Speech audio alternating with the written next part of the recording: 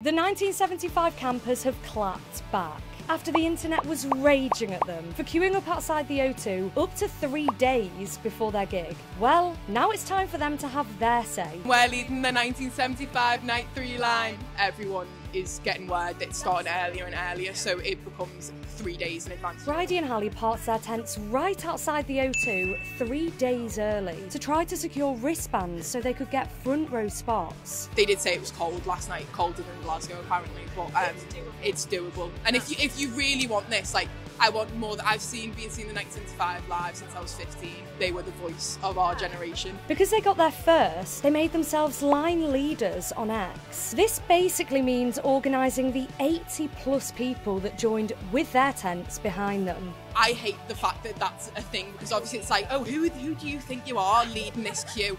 But it's how we stay organised, because otherwise it would be a mess. So, like, we need to have our phones charged, we need to be able to talk to anyone, make sure everyone's safe in the winter in their tents at night.